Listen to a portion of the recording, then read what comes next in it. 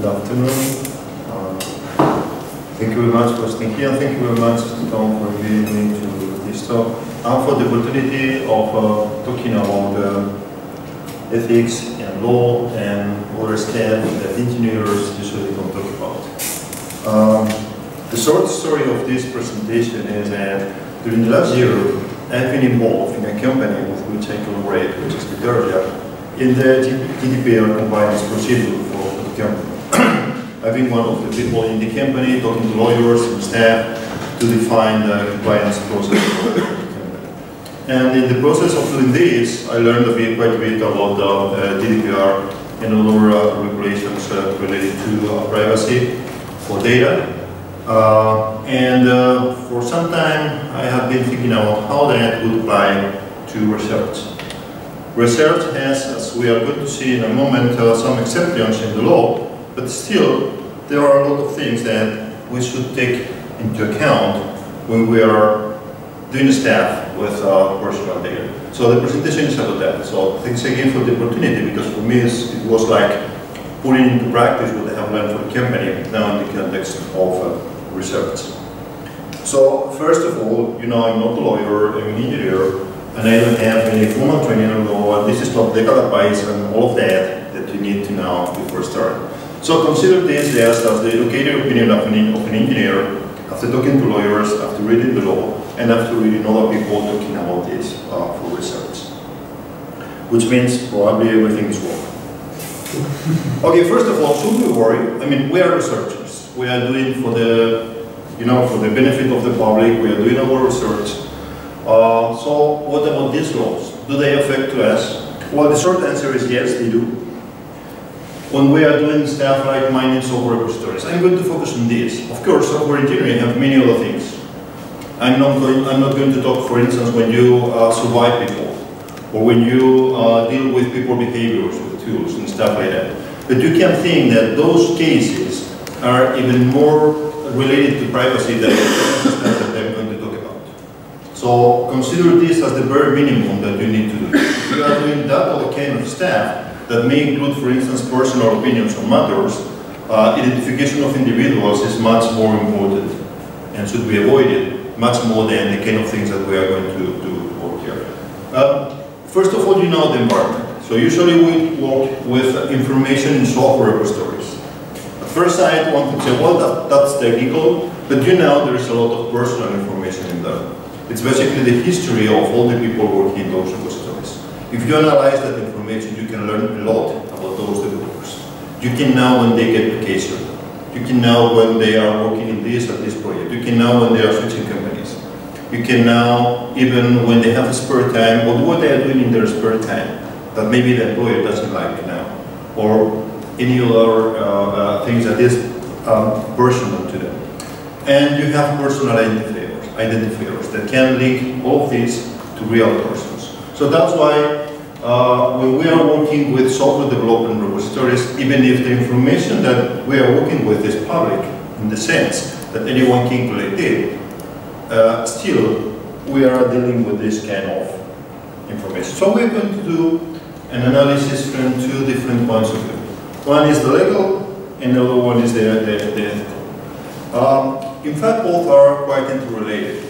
When you look at the guidelines for applying GDPR in research, for instance, the one from the Commission itself, that I'm going to cite a lot, at the very beginning they say the law says something, but we encourage you as funders of research to also have into account the ethical details that maybe are not forbidden by law, but you should be avoided. So that's why the presentation is not going to be poor from the law point of view. I mean, some of the things that I'm going to do, maybe you are not strictly required by law to do that, but the ethics of the GDPR and the funders, like the European Commission and many of the member states that are pushing for it, basically means that you should have that into account. So, first of all, by the way, if you go to the web page of this seminar, there is a link to the slides. That is maybe interesting to you because these are links. So everything in gold is a link so that you can click and download the actual document. So this is one of the documents I'm going to cite more during the presentation. It is a recommendation by the European Commission If you are going to apply for 18-20 funding, and they detail everything you should be doing with related to data privacy and so on. And that's where they talk about, we are, as a founder of research, interested not only in you complying with the law, but also you having ethics and trying to respect the privacy of others, of everybody that is involved in the research. That's why, not only from the personal point of view, because maybe you are interested in ethics, but also because your founder is very likely interested in ethics, you should have everything into account.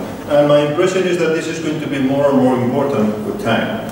It's going to be important in the proposals that we write, it's going to be important in the papers we publish, and it's going to be important in the reviews of projects that we do.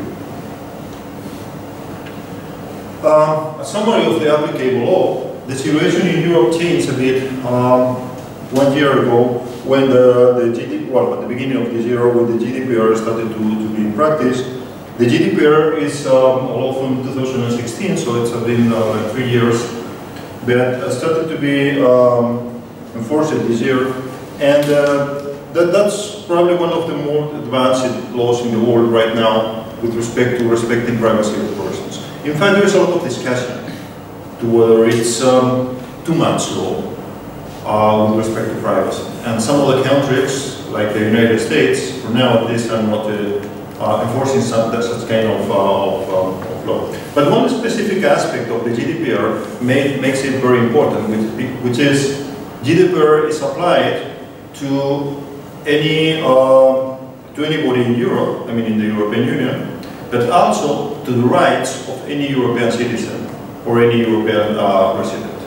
Which means, if your data happens to be traded in the States by a United States company, that company could be sued in Europe because of that.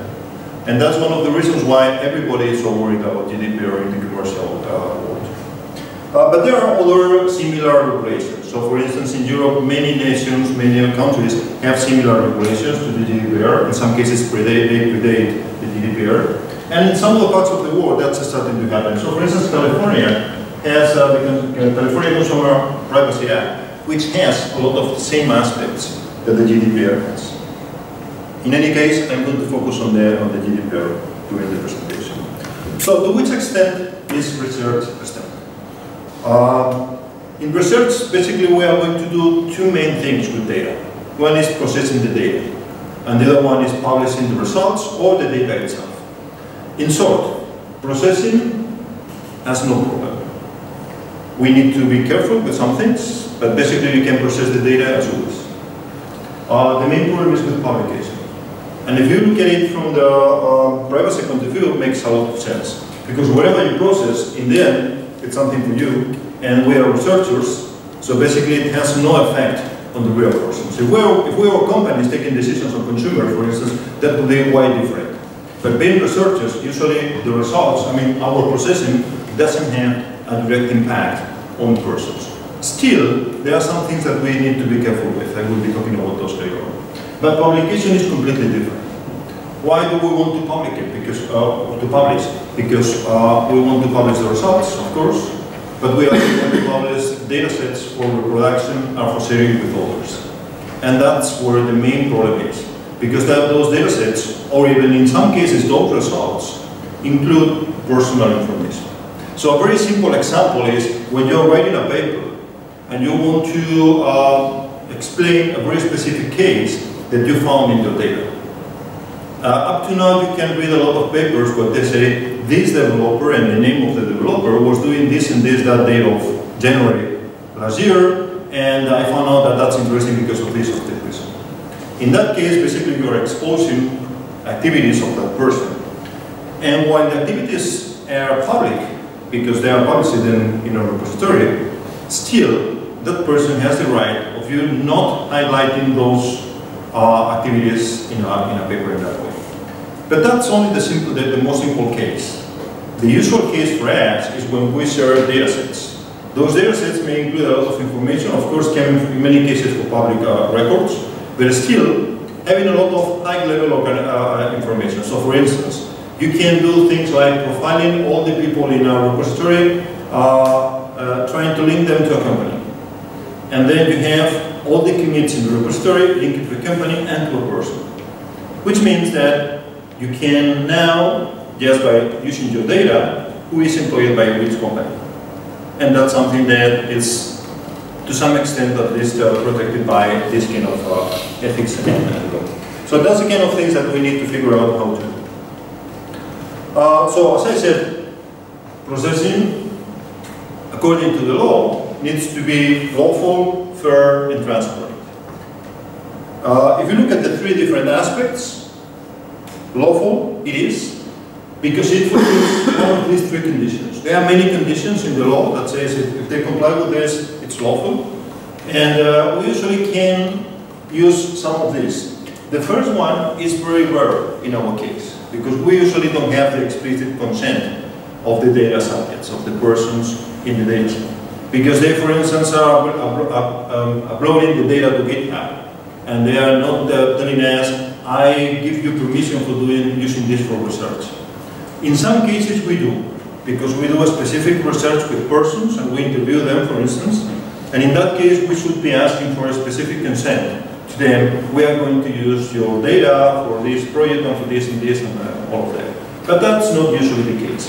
Fortunately, there are two other cases that we usually comply with.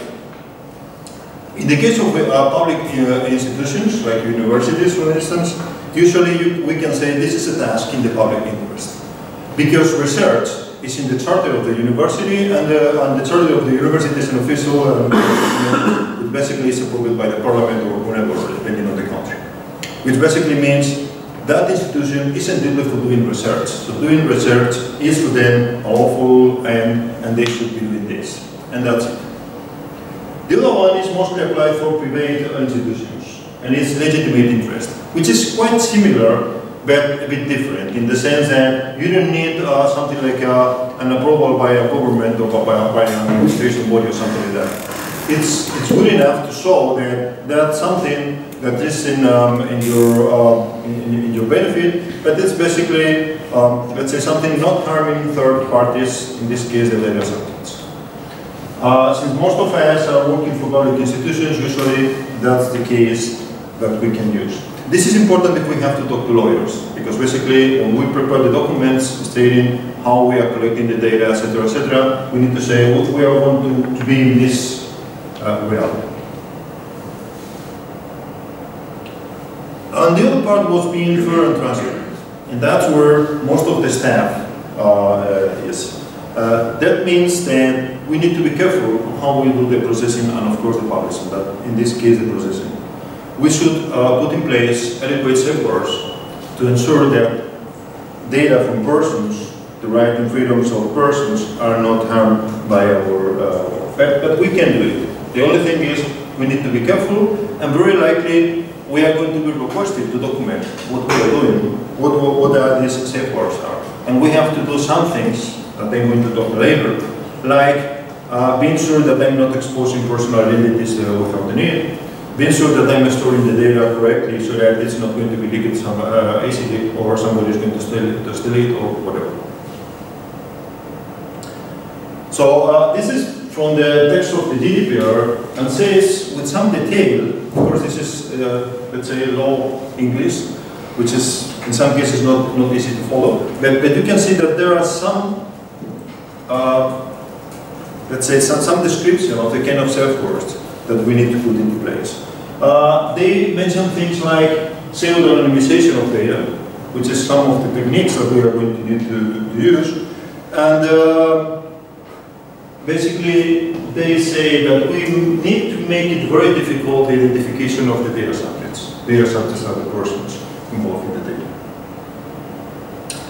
With respect to publication, stuff is more complicated, because in principle, the law says, I mean, the GDPR says that sharing personal data should be done through a process which is managed, I mean, somebody is in care of it, and has access controls and stuff. That basically means that you cannot just put the data on the net. On the contrary, when we are writing the production packages, for instance, we want just to put the data on the net as much as possible. We need to find a middle ground there. For instance, we can try to find out which part of the data has no personal information and put that straight on the net. And then maybe have another data that we are only going to share under certain conditions. So for instance, with researchers that sign a document saying I'm going to use this in that and that conditions. Both together usually can do much more than one of them alone. And maybe for reproducing the full paper, you need both together. But maybe with one of them, you can also do something. Or something. That's the kind of techniques. When I was talking a moment ago about safeguards, that's the kind of techniques that are going to be our safeguards when doing all of this. From my point of view, the main problem is here. How to do this in a way that we can still do reproducible research, and we can also share data with all our researchers. Well, this is from a document on ethics, the same document that I was mentioning before, and talks a bit about pseudo-anonymisation and anonymization, and basically says the technique that we are using is not important. Important is how easy it is to de-anonymize. I mean, to recover the personal identities of the data. And it's important to realize that even if you think that we are anonymizing the data, because there is no personal information in any way, maybe you can still recover the original personal identities, depending on what you're doing. And I'm going to talk about an example of that later. So this is just to say the technique you are using is not important. What you should be trying to do is to make sure that the anonymizing the data is quite different, meaning reverting the process is quite different. This document on ethics and data processing has a table with signals that we are having a higher risk with respect to data protection. And they have several categories. I'm reading because maybe you cannot see it from the page. Types of personal data, and say it's racial or ethnic origin, political opinion, kinetic, blah, blah, blah, sex life, credit union members. Then says data subjects, children, vulnerable people, people who has not given explicit consent. Scale or complexity of data processing, large scale, systematic monitoring, involve multiple data sets, etc., etc. Data collection techniques. Privacy invasive methods, using camera system, data mining, profiling individuals, using artificial intelligence, using automatic decision making, and the involvement of non-European countries, transfer to or from non-European Union countries. How many of those cases do you think that are usual in our research? Lots of them. Lots of them. So this is my analysis. Red means usually we do that. And yellow means very likely we are doing that. So for instance, do you think that we are using data from children? Depends on what you study, I mean. Exactly. I mean, I'm sorry, I studied French. But imagine you are studying GitHub. Are you using data from children? Very likely. The data of my child is in GitHub, for instance. Maybe you don't know, but that doesn't matter. The problem is that you are using data from children. And it's unlikely, depending on what you are doing, but maybe you are just analyzing, I don't know, NPM repositories. And happens that some 3 years old child has a repository of those. Then you are analyzing data from children. So that's one example to show that we need to reflect on what we are doing exactly, because in some cases, we are focused on our research and nothing else. And that's usual, and we are researchers, and that's the reason. But what we are doing has some impact on that. So this is a more detailed analysis. I'm not going to go through all of it, but you have the slide, so you can go later if you want, of the different areas. So for instance, children and vulnerable people, maybe we don't know, but very likely we have both categories of people in our data set. They are subject to special protection. There are several articles in the law because those subjects are very special and they need a special protection, and there are very special safeguards that we need. And the fact that we don't know that they are in our data set is not an excuse, which means things are complex. So how will we know that if in a listing of persons in GitHub, we have persons with less than 13 years old, for instance? Just a second. How does GDPR define the notion of a child? Depends on the countries. I don't know all the details, but I don't know that usually less than 16. And there is some special protection if it is less than 14 or 13, I don't remember now. But that can be changed by the member states too. Because our data sources are usually American, right? So they use threshold of 13. So in a way, you are kind of safe. Theoretically speaking, you are safe for those who are lower than 13 are not there. But remember that that's not that's a matter to match. Because the fact that minors, children should not be there, doesn't mean that if they are there, they should be protected. And that's why this is quite different from other provisions, where basically, if they cheated me and they were under 13, that's not a problem. No, here, that's a problem. And probably that's impossible to provide a solution for this, because you never know. You have 1,000 names and you don't know which ones are for children. But still. So that's why I think my impression is this situation is really, really difficult to deal with. You cannot go and check all the persons to now none of them is a children. Which basically means maybe we need to treat all the data as if they were children, for instance. Which doesn't make a lot, that does make some sense. Let's talk about that later. And has to do with the spirit of the law. Yeah, please. What if we provided wrong age? Are we still responsible? What? Sorry? If a child, for instance, says he's 20, are we still responsible? But that's the case that he was. Maybe the child is cheating you. Yeah. But still, he's a child and the data is here. Okay. But again, but remember, I'm not talking about responsibilities, whether you're going to go to jail or whatever. Let's say, from the legal point of view, probably you can defend in a jury and you can say, I didn't know, this person was not supposed to be here, whatever, and maybe GitHub should have better safeguards, and maybe you're not going to have any problem from the legal point of view, strictly legal. From the ethical point of view, you know that maybe you have children there, and you know that some actions that you do with that data could have an impact on the children, and you have to be concerned about that. And if you are, for instance, asking for a proposal for the commission, you need to have that into account. So the same problem holds if we, for instance, gather data from people outside the European Union, we're still supposed to check that all of them are outside of the UE. Or deal with the data as if some of them were like Facebook does. But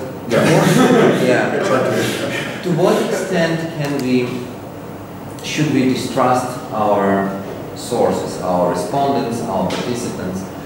Because, of course, when I'm running surveys, the first thing I'm asking is consent.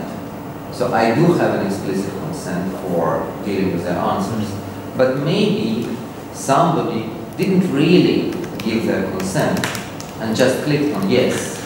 Like, I mean, where is the boundary between a 12-year-old person saying that they are 20 and a person clicking yes without actually giving consent?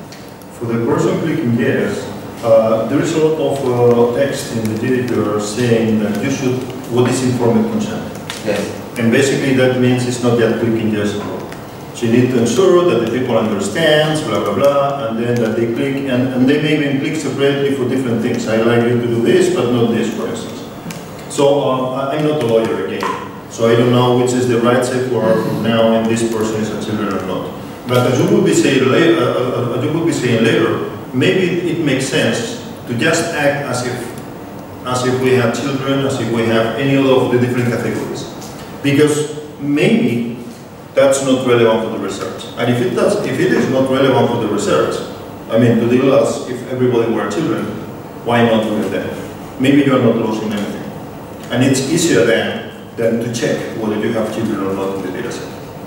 But that's something that we can discuss later, I mean, in questions and answers, because I don't have an answer. And probably we need a lawyer, or maybe 10 lawyers, for now and about that, because that's something that I have to say when in the company we've been talking to lawyers. Every lawyer is an opinion. And most of this has not been tested in court up to now, because the regulation is quite new. And that means that even the advice that you get, well, you need to be careful with it, because in the end, there's going to be a court deciding on the matter. But again, remember, one thing is that this is lawful, and maybe it is. And the other one is, well, maybe you can go a step further and just say it is ethical, and if I can avoid that, I avoid that. That's it. Okay, going through all of the others. So privacy invasive methods, they are defined in the GDPR too, but for instance, you can do things like who is working off hours. That can be a problem. So for instance, in Spain, that's unlawful. That means that you can find people doing unlawful stuff. You can also do things like what are doing people during vacation? Or is these people committing to repositories of their competence? All of those things could have some trouble for people. And we can be very invasive when we are doing research, because we can do a lot of things. And we can infer a lot of information that could be a problem for the person, for the specific person, is that activities or whatever are easily linked to that person. And of course we can say, what information is there? Any employer can go and check, for instance. But the fact is that if we provide something like a list of these persons who are working for competitors, that's way different. And that's the kind of stuff that we need to have into account. The same is for groups. So for instance, we can tag activities by newcomers, but then we can do that for specific numbers, for specific names of newcomers. And we can do a lot of things relating to how they perform, or how they compare to others, or whatever. In many cases, we write papers or we conduct research using artificial intelligence or machine learning or whatever, and that's specific provisions. And at large scale, we try to be large scale as much as possible, that another risk, which means that the better the research, the riskier. And the reason is, we have more data, it's more likely that we are dealing with data from protected persons, for instance. We are data mining from social media. So for the definition in the law, things like GitHub is basically social media. You can think it's just a professional repository, it's not. You have a lot of stuff there, including who likes whom, in the form of stars, for instance. So it's basically social media and you are getting data from it. So that means that the kind of regulations that would apply are quite similar to the kind of regulations that would apply if you are mining Twitter or Facebook, for instance. And as I said, usually we don't have a specific consent. The most similar thing to this that we have is when people come to GitHub, for instance, they sign the agreement with GitHub. And that agreement may say some things that maybe are useful for us, but not usually. And specific consent, on the other hand, is quite precise. It's not something like, well, maybe at some point I'm going to do research. No, it's saying that the individual, I'm going to do this and this research with this sense, and your information is going to be used in this and this way, etc. And that's never done with those agreements with companies, with service providers. So can we avoid this case if we are mining data? I mean, if we are secondary, if you are using secondary data, probably not. So that's why usually we cannot use this as the reason for our research. We need to revert on the public interest case. And of course, transfer across European Union borders is business as usual. We collaborate with researchers in any part of the world, and we use data from data providers which are in the States, for instance, GitHub is in the States, which means we are crossing borders all the time. So I hope that at this point you have become a bit worried, and you think, well, maybe I should be doing something. So what should we do?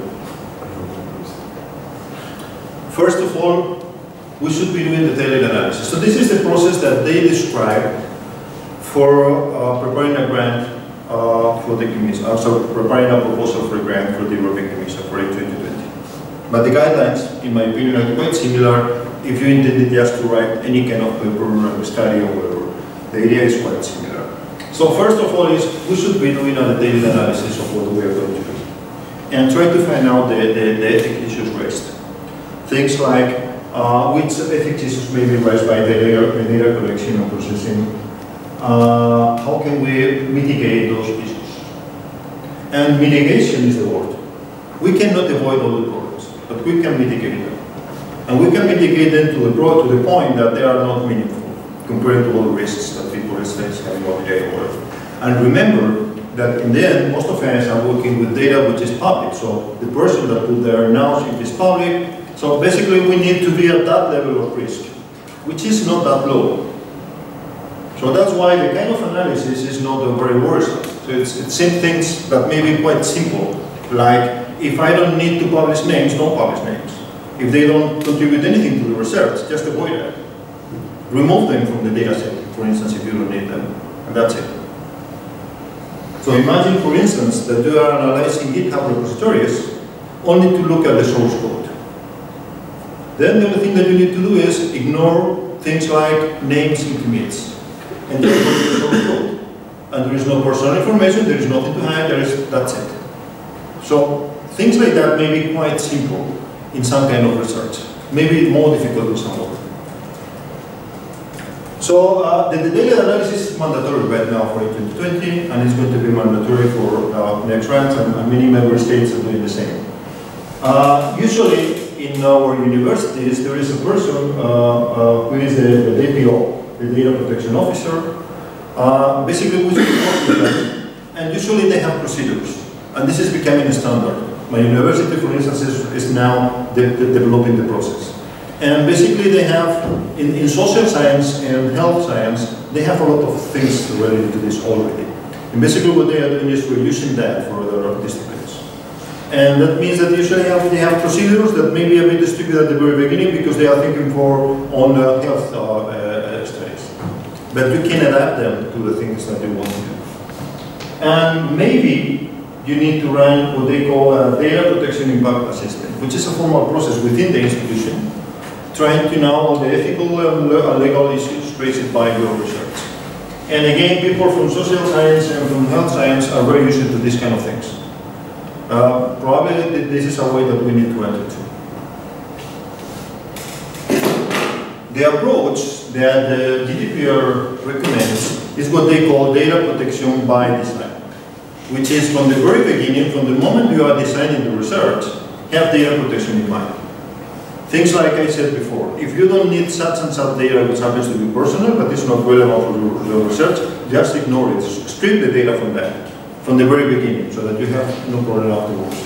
If you think that you are going to be needing to publish some kind of personal information, think from the very beginning how you are going to deal with it. Maybe you don't need it for most of the process, maybe only some people need access to it, maybe you cannot publish it to everyone, but maybe you can have that for specific researchers, maybe you cannot share it with such and such partner because they are outside the European Union, whatever. Think on it from the very beginning. In the case of research, these guidelines are quite specific about what kind of things we can do. And this is just a summary. But we can do things like anonymizing and pseudo-anonymizing. Minimizing the data that we are using. Minimizing the data means look at the data you are going to use and strip everything that you don't need, just in case. That way you are starting to avoid problems. Cryptography, things like hashing and encrypting, to ensure that only certain persons or only certain processes have access to the data that could be sensible. Check data protection, because depending on how you are storing your data, you also can have trouble. For instance, you cannot store in the cloud, depending on whom is the cloud and the security concerns of the service provider for the cloud. And ensure that you have procedures for exercising fundamental rights. And that means things like, if somebody doesn't want to be in the data set, they can ask for that, for instance. And there are some other provisions over there. Yeah. Right, means this last part, again, is not always possible. Mm-hmm. Always, but again, classical example, anonymous survey. Yeah. No way, right? They cannot identify the... Well, for those of you who want to think about that, think of one case where technically this is going to be quite interesting. Imagine that somebody wants to be removed from a public Git repository. Remember that every commit in the Git repository is hashed, including the identity of the person. Mm-hmm. That means you're writing the whole repository and losing all of the information in the repository.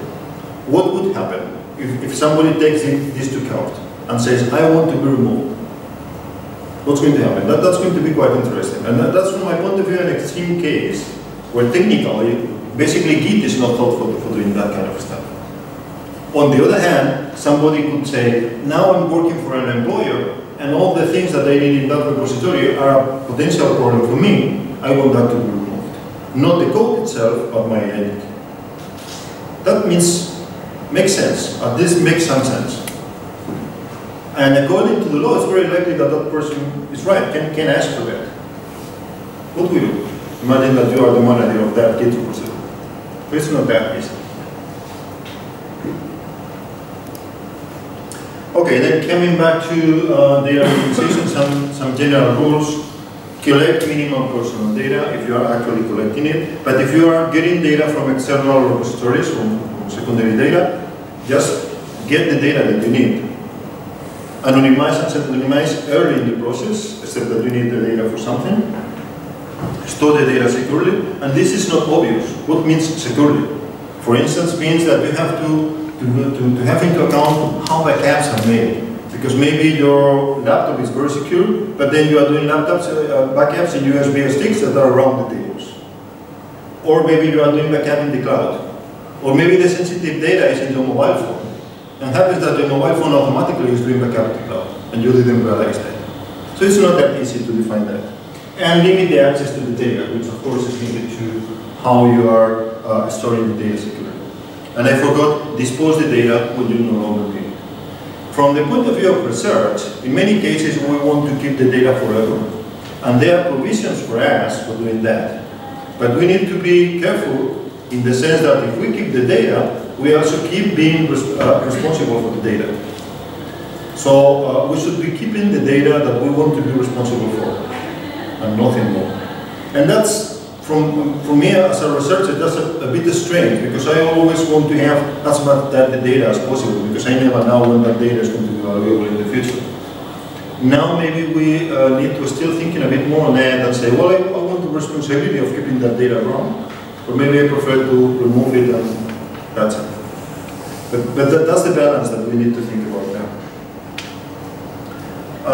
When we're talking about mitigation, one of the main practices is anonymization. Remember, you have a name, for instance, and you just convert the name into hash. From this point on, I use the hash. That means I don't know the person who is. Let's assume for a moment that the hash works. And that means that probably you can do maybe all the research just with the hash. And you can search the data set just with the hash. And that's good enough. That means that you don't need to care about protecting the individual names or email addresses, for instance. But this is not absolute. First of all, people could be de-anonymizing the data. Maybe a hash is not good enough. Maybe the problem is not with the data as you are it, it's the methodology and the findings that you are doing. Maybe they have an impact on persons. And maybe the problem is the origin of the data. Maybe the origin of that data is not lawful and the persons involved are not interested in being in that data. But anonymization and pseudo-anonymization are two of the main techniques recommended by the law. So let's go now to some definitions to understand the rest, because I want to show you an example which is a bit detailed and we need some of these names to surround. First of all is data processing. In short, data processing is to get some data and produce some data. Quite similar to the, let's say, engineering definition. Remember, be careful because the definition in fact is quite ample. And you can see things like collection, recording, organization, extracting, storage, all of that is processing. So basically anything you do with the data is data processing. Which means when the law talks about data processing, it's talking about all of that. Who is subject to the GDPR? We already commented. Basically, there are two main words: the data controller and the data processor.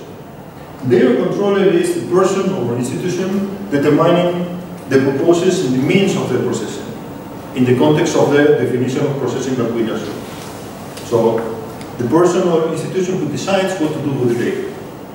And the processor is the person who processes the data on behalf of the controller.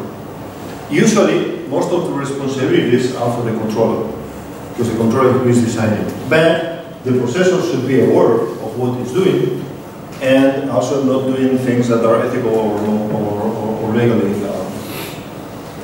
not legal. Then we have the DPO. Every institution related to data should have one, universities usually have one, and it's basically an independent person, can be an employee, but should be independent from the point of view of this task, and is appointed by the controllers and the processors. In this case, the university can be controller, can be processor, can be both. This person should be involved in everything, which means that they should be involved in the design of the procedures that you are using in your research. Maybe can be involved by writing some recommendations and then all the researchers in the university follow, or maybe they want to have person-to-person meetings, whatever. It's important because they are going to be responsible too. So that's why they need to be involved. Usually they are, on the other hand, a good local contact point for defining this. So if your institution has a good data processor officer, probably is the best person to talk to, just to have to know what to do with your research. And then you have the data protection impact assessment, which is basically the document where you define the potential impact of the research you are doing with respect to data, including, of course, the potential negative impacts. And it's important, the potential negative. So coming back to the case of children, I don't know if I have children, but if I have children, this would be the impact. So basically, you need to analyze all the potential things. Again, most of this is like a template, because basically it's like, if I have children, these are the impacts. And then you need to tick on whether you have children or not. Of course, it's not that simple, as simple as that, but it's not that complicated either. Examples that are mentioned in this document are cases where you need a GDPR. For instance, a company systematically monitoring employees' activities, including monitoring, workstation, internet activity, etc. So that's quite similar to what we do when we analyze software repositories. If you analyze a Git repository, for instance, you can monitor what everybody does in that repository. If you're analyzing all the different repositories, issue tracking, code review, etc., you can track with a lot of detail the activity of all the employees or of all the people working in those repositories. Another case, gathering public social media data for generating profiles. Well, again, if you are going to GitHub and you try to profile the developers, for instance, you are doing things quite similar to this. So these are just examples. Is the vulnerability of the subject in the first scenario? This is the kind of things that... yeah, but it stems from the fact that they are employees. Not necessarily. In the example, they are employees. But if you look here, basically the thing is you are doing systematic monitoring of persons and you are doing data concerning vulnerable data subjects. And that doesn't, the fact that they are employees is only the example. No, the fact that they are employees makes them vulnerable. Because potential results of the monitoring can be used against them by the company. Of course. So if I'm monitoring a project to GitHub, at least as long as I don't disclose those results of project figures of any kind, this does not make the persons involved vulnerable. So the systematic monitoring concern is still there, but I don't think it will be related to vulnerability. Exactly. Except that you try to publish the data. And that's why I said at the very beginning, processing usually is not the problem. Publishing is usually the problem. If you want to do that research and you want to publish the result of the research, very likely you want to provide to publish. Imagine that you are doing profiling. And your research is about, I want to profile who is working for a company and who is not, for instance. And at some point you are going to write a paper and you want to provide the results. And including in the results, probably there is a data set saying, I analyzed these 1,000 repositories and I found these people for companies, there is not. That information could be subject to this. And that's what I mean. Yeah. Of course, if you are a company doing that for your own employees, that's clear. Yeah. But still. And remember, all of this is just a balance between what you can do and the impact that that's going to have. Let's go to a study to understand this thing about anonymity is maybe not good enough for pseudo-anonymity. So this is a very common problem, this for me. So you have a collection of commits with some properties for some repositories. You go to GitHub and collect all of those commits. It can be 1 million commits, wherever. You analyze, for instance, something quite simple, number of committers per time. For any reason that's important for your research. How can you publish a data set in your production package? That's the question. What can you publish exactly, and how can you publish? For instance, can you publish the exact list of commits that you analyzed as such? The 1 million commits with all the information you retrieve from the commits? What do you think? Personally, I don't have information. First of all, let's assume that we have a lawful basis. We assume already that we have. And now this is commit. Well, this is a part of the metadata for a commit. Which part of that is protected by GDPR? It's obvious. Which part is it? The author name and the email address, both things. Sorry? The message itself is not, because the message itself. Well, what I mean is that it could be like the commit message could be a reaction to comments by anyone. Of course, but only if it is linked to the name. Yeah. But you are right from another point of view that we are going to talk later. But for now, let's consider that the only thing that is really protected is this line here, because it's the only one which has personal information. It's personal data, and there is a definition for personal data. I'm not going to enter into the definition. But the definition, on the other hand, is very broad. For instance, an IP address is a personal data. Or the IMEI of a mobile phone. You know that every mobile phone has a single identifier. That's also personal data. An email address, of course, is a personal data. And of course, a name is personal data. So here is where you say the IP address, for instance, because via the IP address you can try to identify a person. So everything that links you directly to a person is considered personal data. So this is what we should be protecting or caring of. First of all, our data is public data, so we would say, doesn't matter. I'm getting that commit from GitHub, the commit is in GitHub, I'm just doing the same thing that GitHub is doing. For this, you have a specific provision. So the document here explains the case that they call open source data. The name is horrible, that's not open source data or nothing like that. But still, the idea that they try to capture is public data. And they say very clearly the fact that some data are publicly available does not mean that there are no limits to the use. And they elaborate on that. I'm not going to enter into the details. But basically what they say is, maybe the data is public, but the processing that you are doing still needs to do as much as possible to comply with it. And that means trying to avoid identities and all of that, even if the original data can be get from the internet. And the basic idea is simple. Maybe the data is there, but maybe nobody noticed. And what you are going to do is basically to signal specific persons. And of course the data that you use is public, but until you signal them, that signal is not evident. So for instance, maybe you profiled them and find out that those persons work for a company. And maybe the data for anybody can do that if they have the right technique, but nobody did that to do that. If you publish that data, you are doing something new, even when the original data is public. That's the rationale. You can buy it or not, but that's the rationale. So there are more provisions about open source data, which basically means you still need to act. You cannot just say this is public, I don't need to do anything at all. So how to fix the problem? First idea is, let's anonymize. Let's strip all personal data. But here we have a problem. If we strip all personal data, would mean we strip this line from the commit, right? But remember, we wanted to count committers per month. If I omit that line, I cannot count committers because I know I cannot tell one committer, the committer for all commit from the committer for all, right?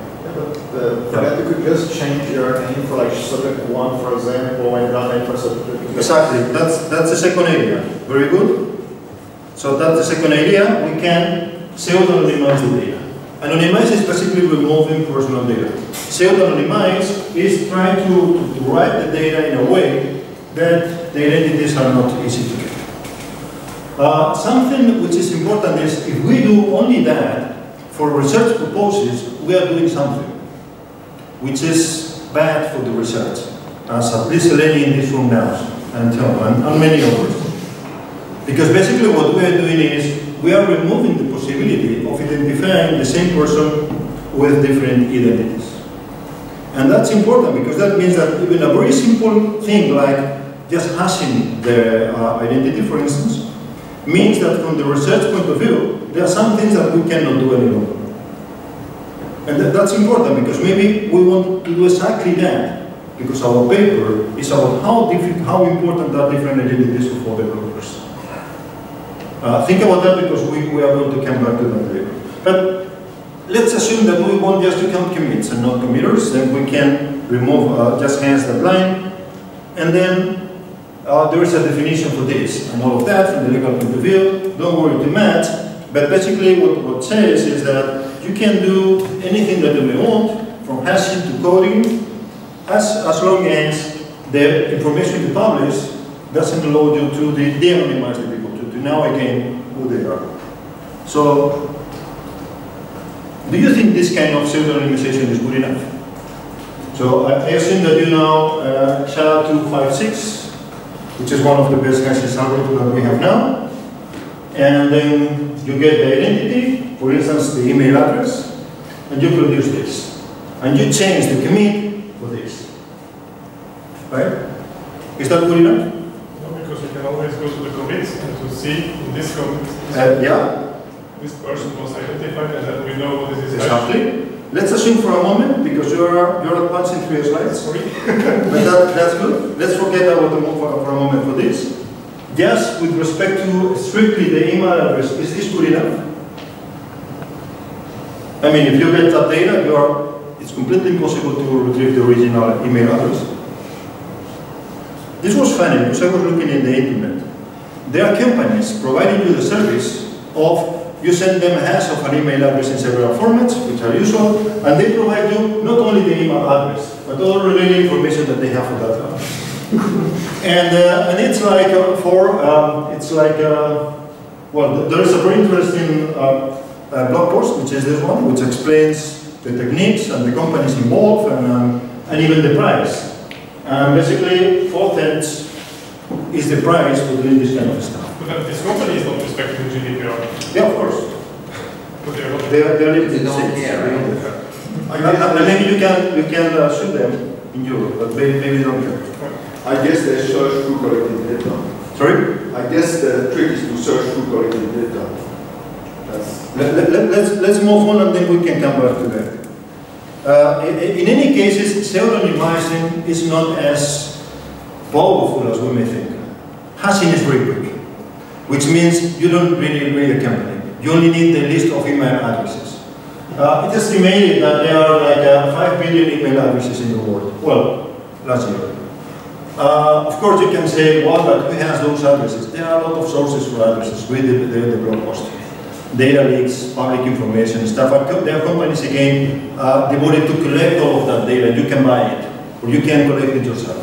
The thing is that even with a very modest machine, you can hash all the email addresses in a fraction of, well, in a very reasonable time. So again, it's not important. This is just to show that something that in principle you would think, oh, this is quite good. In fact, it's not that good. But of course, there are more problems. We can do something which is simple and maybe go in the direction to say, which is, well, don't just hash, do something else. For instance, I can hash with the name, or I can add some site, or I can use some hash, non-hash functions, like coding, or I can do encryption, or I can do many other things. And I could be saying, well, now I'm safe, and you are not, because of the problem that Tom was saying. So imagine that you are using encryption of coding, and if you are encrypting, you are keeping the key private. If you are coding, the coding table is private, so there is no way of reversing that. Is it good enough? Well, it is not. It would be something like this, where you have, imagine that you are using coding with a hidden coding table, and that means that for this person we select that number. The problem is you go with the hash to GitHub, you put the hash in the GitHub search box, and you have the commit, and you have my face. And of course my data and everything. Which means that in this specific data set, even hiding completely the identity is not good enough, because there is some other data related to the person which is good enough for identifying the person. And remember that you don't need to do this for the 1 million commits that you had in your data set. You only need to do that for the different identities, for the different coding numbers that you have. Which means that probably in some minutes you have everybody de-anonymized and you have the original data set with identities. Which again means that the analysis that you need to do is a bit more careful than saying, I'm happy. I'm happy with that. You need to do a bit more there. And you can do that from many different data sources. Just for the curious, this is the way of doing that with software heritage, where they maintain all the GitHub repositories that they find and all the source code that they find, because you can say maybe the subject is not in GitHub. It's very likely that the subject is going to be in software heritage, and basically you can do the same trick.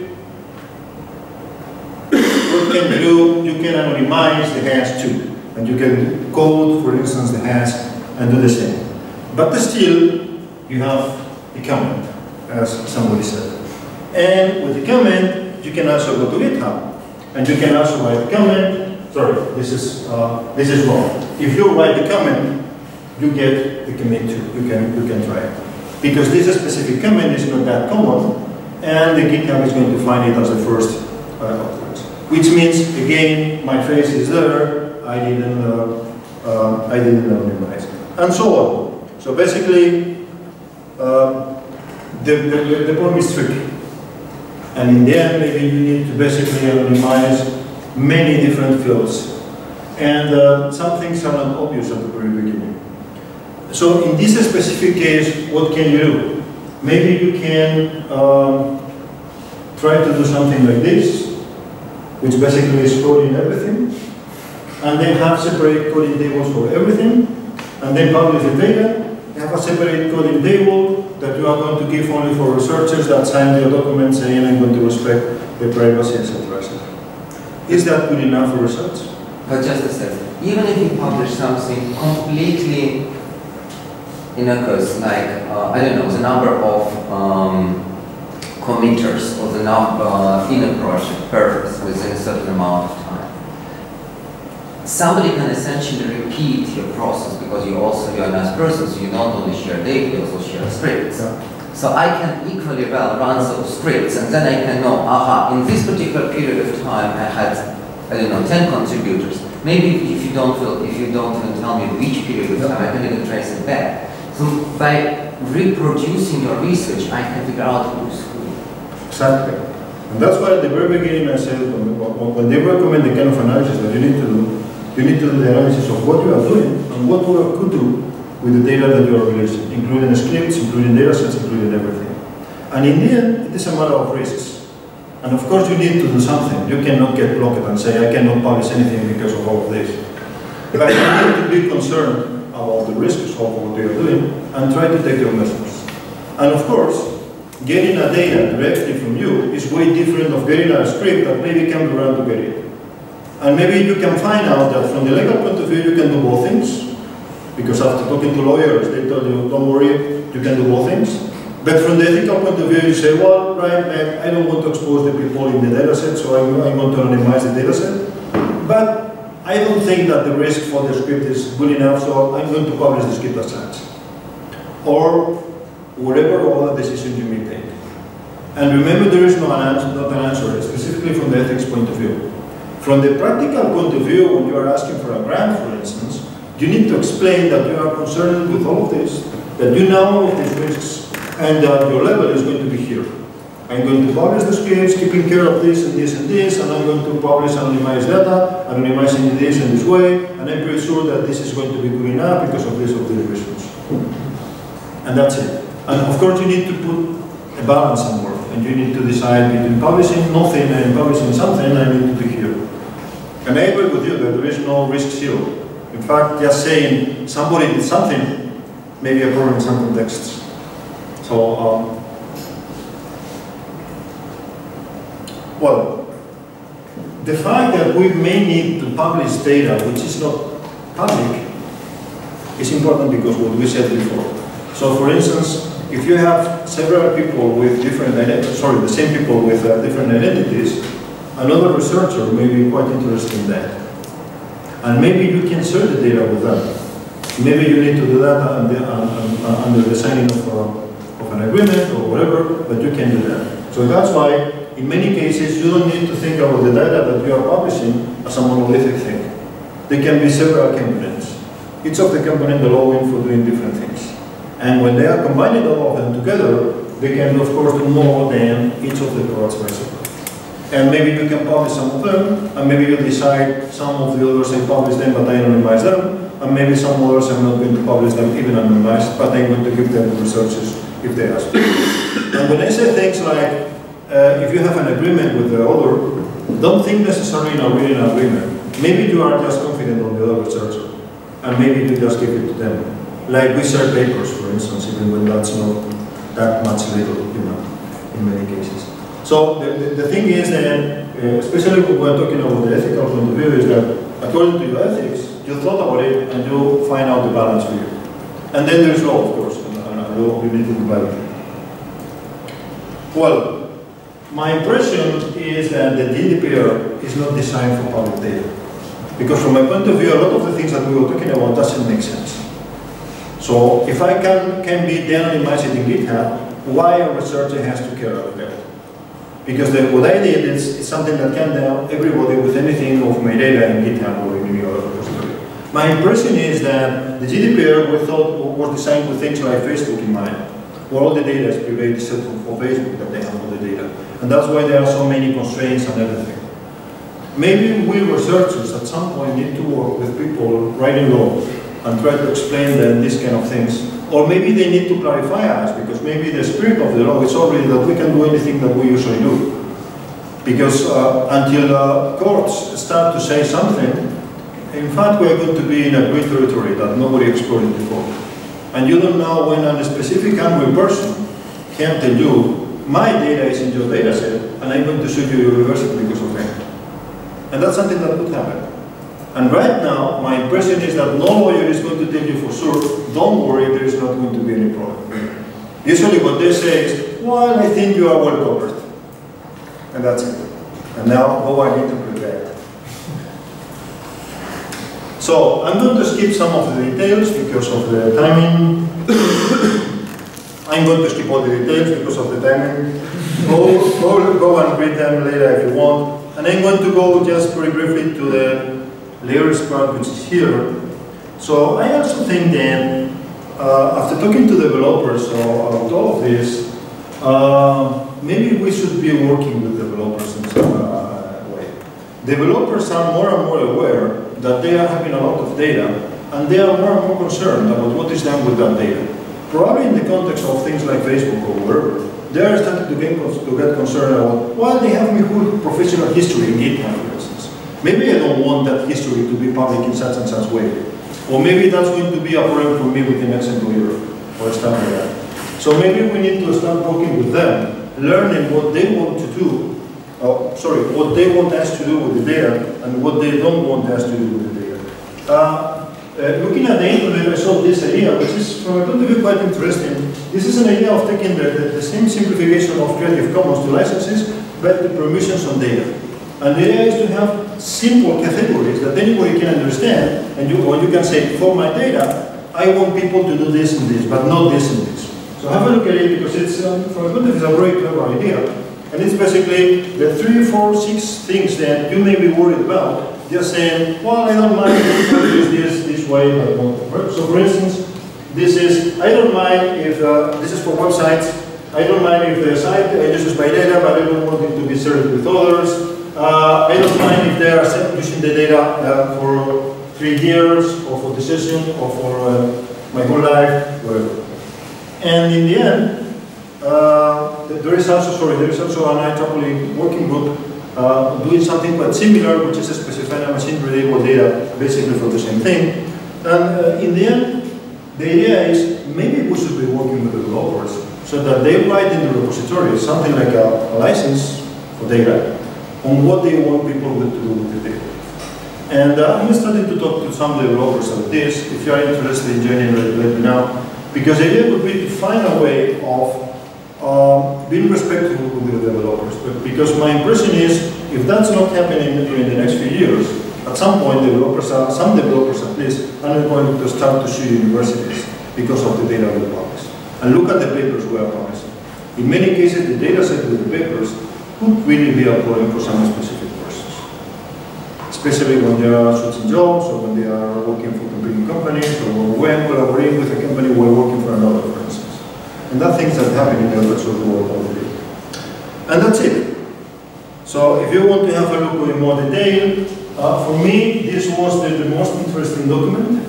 It's for preparing grants proposals for the 820 calls, but still details most of the stuff that we need to know. This is the GDPR portal, where we have everything, including the law itself. And this is also quite interesting. This is quite short, 4 pages. And it's basically an impact of GDPR in research for UK people, UK researchers. But I think it's applicable for most of the world. And that's it. Thank you very much. I'm sorry for being 2 minutes late. Thank you.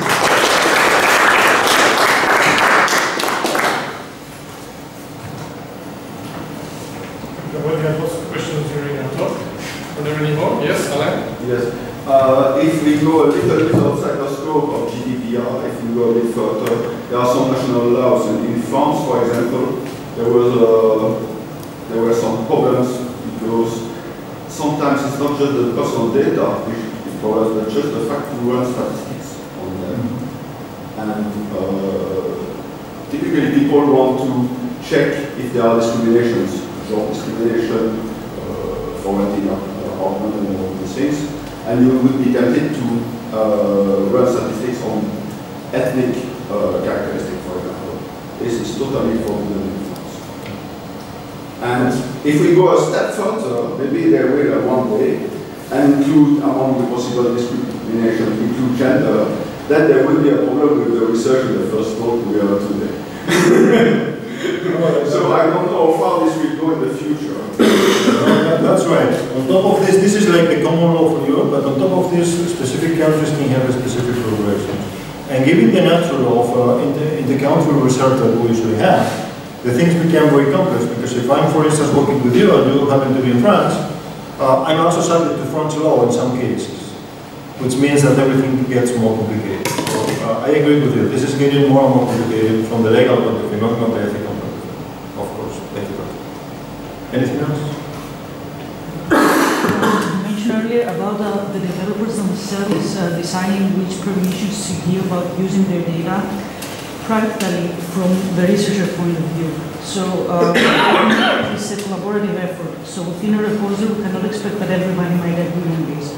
So maybe would it make sense to decide on a per project data usage permission? Because otherwise, for researchers, I don't know if it would be meaningful to expect that all the developers of one single repository might agree on the permissions that they need for the information.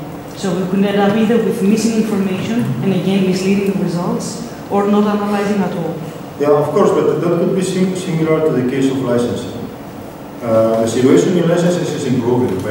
Many years ago, you were to GitHub repositories, and many of them didn't have a license. And it's quite similar. After many things, people have realized that having a license is good.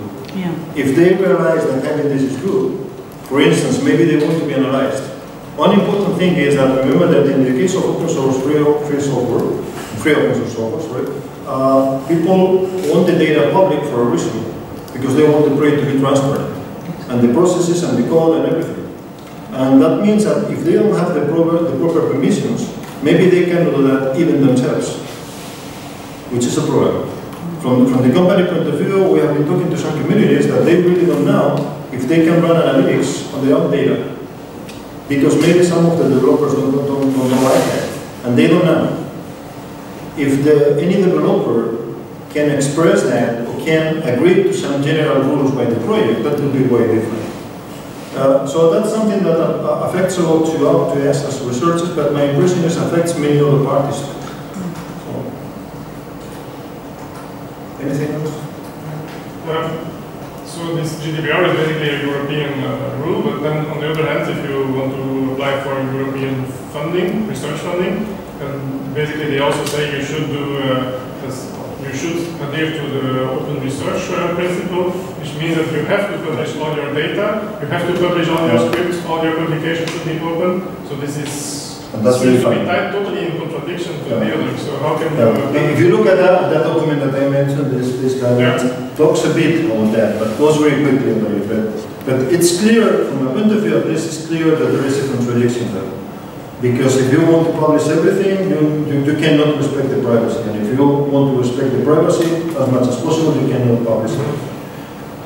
I think that we need to find, or somebody needs to find the balance. But yeah, I think that's why I said the data is not, I mean, the regulations are not designed for public data, and the regulations are not designed for publishing data either, which means that's a problem. And we have not been talking about the interaction with things like the right to be forgotten, for instance, which is even worse, because that means that they could be asking to be completely removed from the records. It's not clear to which extent that would apply to research data, for instance, and probably not, but still, maybe some court at some point can rule out that you need to remove these lines from these people because they asked it. I don't know. But yeah. Okay. And the other remark I had was in the beginning, I think you already mentioned it yourself as well. So even, so you can do, okay, if you do anonymization and everything is okay because it's really anonymous. If you do pseudo-anonymization and you can do whatever effort you want to pseudo-anonymize,